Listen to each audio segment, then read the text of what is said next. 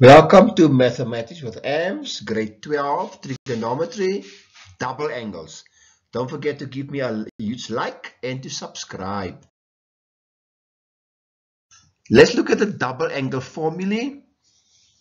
If the expression sine of 2a is expanded using a compound angle identity, then a new identity is formed. Like the sine of 2a is the same as sine of a plus a. And of course, if you look at the sine compound rule, it will be sine a cos a plus cos a sine a. So therefore, if they are like terms, you can add them, you get 2 sine a cos a. Then the next one, so therefore the rule is then that the sine of 2a, which is a double angle, is therefore 2 sine a cos a. If the expression cos of 2a is expanded using a compound angle identity, then a new identity or identities are formed. Like 2a will be a plus a, so you can expand this on the compound cos rule. So it's cos a minus sine a, which of course gives you cos squared a minus sine squared a. So therefore the rule is cos of 2a is cos squared a minus sine squared a. Then from this identity cos squared a plus sine squared a equals to 1, we can deduce that cos squared a is the same as 1 minus sine squared a, and of course sine squared a is 1 minus cos squared a. So therefore cos of 2a, which of course is cos squared a minus sine squared a, replace cos squared a with 1 minus sine squared a, and you get 1 minus sine squared a. The same with if you replace sine squared a with 1 minus cos squared a, remove the brackets, and you end up with 2 cos squared a minus 1. Of course, these formulas do appear on your formula sheet during any exams. Double angles, so please take note, there are 4 of them, 1 for sine of 2a and 3 for cos of 2a. Right, let's look at our first examples. Use the double angle formula of the sine to expand the following. Let's start with A1, sine of 4a. If you look at the solutions, sine of 4a is the same as the sine of twice 2a. So therefore, twice sine 2a times cos of 2a. Look at number 2, the sine of 50. 50 is twice 25. So therefore, 2 sine 25 cos 25. Look at number 3, the sine of a. Sine of a is twice a over 2, which is a half a. So therefore, sine of a half a times cos of a half a. If you look at B, use the double angle formula of cosine and expand the following. Look at cos of 6a. 6a is 2 times 3a. So therefore, cos squared of 3a minus sine squared of 3a. And of course, cos squared of 3a is 2 cos squared 3a minus 1. So therefore, 1 minus 2 sine squared 3a. If you look at number 2, the cos of 80. 80 is 2 times 40. So therefore, cos squared of 40 minus sine squared of 40. So therefore, it is 2 cos squared 40 minus 1, which of course is 1 minus 2 sine squared of 40.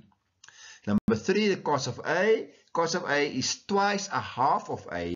So therefore, cos squared of a half of a minus sine squared of a half a, which is the same as 2 cos squared a over 2 minus 1, or 1 minus 2 sine squared a over 2.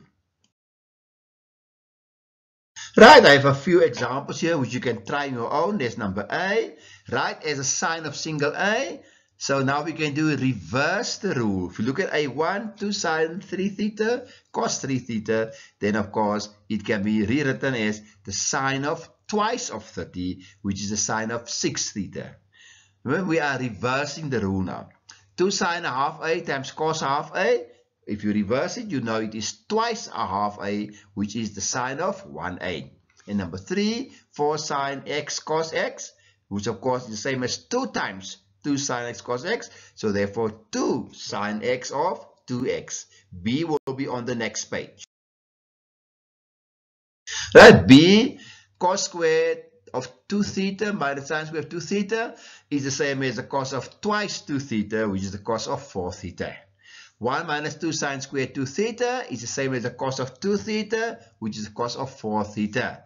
And of course, sine squared theta minus cos squared theta, if you take out a minus and you switch, so cos squared minus sine squared theta is therefore minus the cos of 2 theta.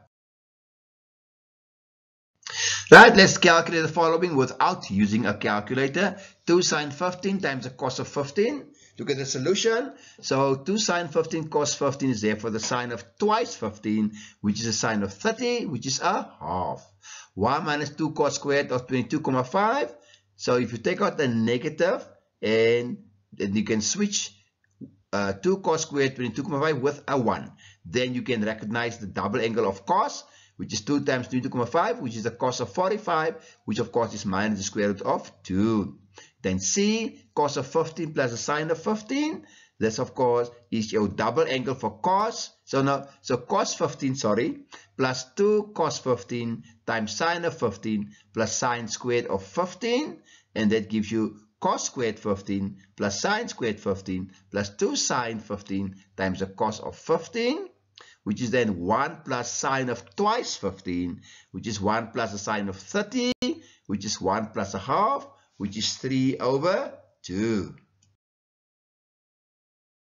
Right, here's a little exercise for you to work through. Again, with trigonometry, you need to practice. So please work through the examples.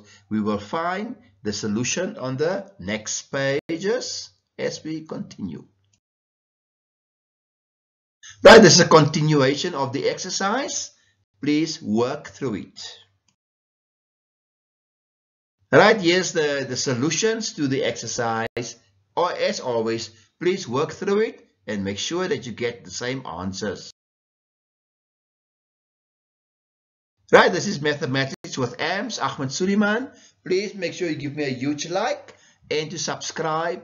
Remember, subscription is free.